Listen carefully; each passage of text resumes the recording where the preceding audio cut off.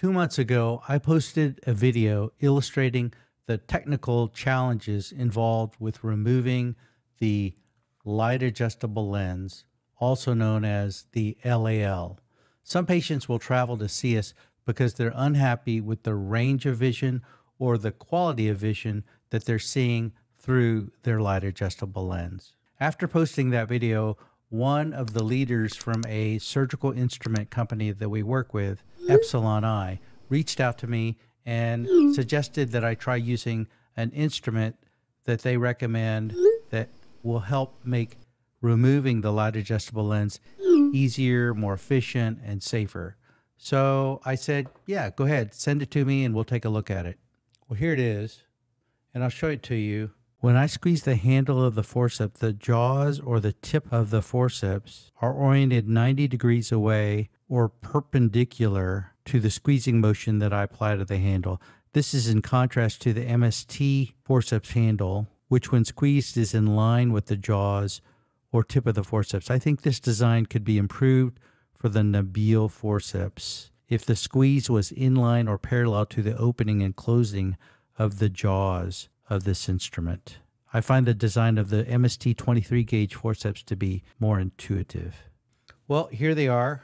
These are the Nabeel 19 gauge forceps sold by Epsilon I. Oh, by the way, like all videos, there's no financial interest in any of the products discussed in this video.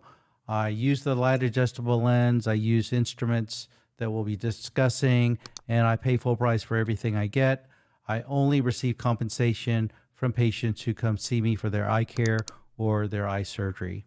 So anyway, on July 2nd, 2025, I had a patient who received the light adjustable lens in Orlando, Florida from another surgeon, and they were unhappy with their quality and range of vision with the light adjustable lens. Specifically, they saw starbursts around lights at night, and although the patient could see quite well far away, they felt that their intermediate and near vision was not acceptable. So after a long discussion, talking about all the options, we could leave him alone, we could wear glasses, he could go back to his original surgeon and consider working through the process with their original surgeon. He decided to stay with me and have intraocular lens exchange where we would remove his light adjustable lens and replace it with the Envy multifocal lens. So in this video, I'm going to show you how we use the Nabeel forceps to safely and efficiently remove a locked-in light adjustable lens and replace it with an Envy multifocal lens. So let's go to the surgical video. This is surgical video from July 2nd, 2025. We see our patient's light adjustable lens inside the capsular bag, which is intact and clear. 1% lidocaine followed by viscoelastic is placed into the anterior chamber of the eye. A Donnenfeld spatula is used to elevate the anterior capsule from the lens optic. Helon GV is then used to visco-dissect and expand the capsular bag surrounding the lens implant. A generous amount of viscoelastic is used to liberate the lens optic and haptics inside the capsular bag. A Connor wand is then used to lift the lens at the haptic-optic junction. The lens optic and haptics are then elevated and dialed out from inside the capsular bag into the space anterior to the anterior capsular opening. The lens is then rotated into a position that allows me to grasp the optic through a secondary incision placed at 8 o'clock and to cut the lens optic through the primary incision at 6 o'clock. Now, let's take a look at the Nabeel 19 gauge forceps through our microscope. You can see the part number P1151-1, 19 gauge SS. It is made of stainless steel and is sold in one piece. Let's compare the Nabeel 19 gauge forceps with the microsurgical technology 23 gauge micro holding curved forceps side by side. You can see the tips and jaws of the Nabeel are much larger in length than the MST forceps. According to Epsilon, the MST forceps open to between 1.2 and 1.4 millimeters in width, and the Nabeel forceps open to 1.8 to 2.0 millimeters when the jaws are open. The larger opening of the Nabeel forceps should allow us to grab the middle of the light adjustable lens optic, which tends to be much thicker than other intraocular lens optics. We have found that the MST 23 gauge forceps can grab the edge and middle of almost every other IOL type except the LAL. The MST 23 gauge forceps can be inserted through a 1 millimeter secondary incision. Since the Nabeel forceps are larger, we need to widen our secondary incision to 2 millimeters in width. You can clearly see that the shaft of the Nabeel 19 gauge forceps is wider than the shaft of the MST 23 gauge forceps.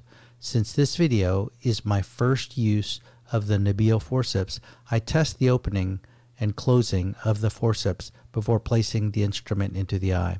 The Nabeel forceps pass through our 2 millimeter secondary incision with ease. Because the tip of the Nabeel forceps is longer than the 23 gauge MST forceps, we need about 5 millimeters of space to allow the jaws to be fully inside the eye and to allow for maximal expansion of the jaws of the forceps. We have to nudge the lens optic laterally to facilitate purchase of the LAL edge. Once we have purchased the IOL optic, we can pull the optic more centrally after the jaws have been closed. MST 19 gauge Packard-Chang IOL cutters are then introduced through our primary incision to cut the LAL optic. When we try to cut the LAL optic through the middle in a straight line, the LA optic fracture line bends left. So we overcompensate and angle the IOL cutters to make the cut as central as possible and do not follow the fracture line that the LAL wants to give us. We grab the smaller half of the bisected LAL with the Nabeel forceps and remove it through our 2.8 millimeter incision with ease. The second half of the LAL is slightly wider than the first half that was removed. If the LAL optic diameter is 6 millimeters, the first half of our optic is about 2.8 millimeters wide, and the second half is about 3.2 millimeters wide. So when we try to remove the second 3.2 millimeter wide half through our 2.8 millimeter incision, the optic crumbles and breaks. No! Additional viscoelastic is placed into the anterior chamber. The Nabeel forceps are then used to grasp the lens optic in the middle of the lens optic where it is thickest. The Nabeel forceps grab this LAL optic with ease in a way that would not be possible with the 23 gauge MST forceps due to their narrower jaw opening. We can then use our IOL cutters to cut through this 3.2 millimeter wide segment into narrower strips that can then be removed with ease again with the wider grip of the Nabeel forceps. The NV multifocal lens is then delivered into the capsular bag. Viscoelastic is removed from in front of and behind the IOL optic. Our incisions are confirmed to be self-sealing, and surgery is concluded successfully and efficiently with our Nabeel 19 gauge forceps and MST 19 gauge IOL Packard-Chang cutters. So in conclusion, these 19 gauge Nabeel forceps definitely help in removal of the light adjustable lens, which has a thicker optic. They make removing the light adjustable lens more time efficient for both the surgeon and the patient, and I think they make the surgery safer for everybody involved. But there are three aspects that make this instrument more challenging to use than the 23 gauge MST micro holding forceps. Number one, this instrument requires a 2 millimeter secondary incision to allow entry into the eye. The 23 gauge micro holding forceps can be placed through a 1 millimeter secondary incision. Number two, I wish the company would make the blades of the instrument close and open in parallel rather than being in perpendicular like they are now. The 23 gauge MST micro holding forceps are parallel in action, which seems more intuitive. And lastly, the shaft of this instrument is straight, and I actually prefer the curved shaft of the 23 gauge micro holding forceps made by microsurgical technology. In summary, these forceps are excellent and very helpful for LAL explants. I prefer the MST 23 gauge micro holding forceps for explantation of all other IOLs, but for the LAL, which has a thicker optic, the Nabeel 19 gauge forceps definitely work better and are more efficient and safe for both the doctor and the patient. As always, thanks for watching. Hope it was helpful. See you on the next one. Bye-bye.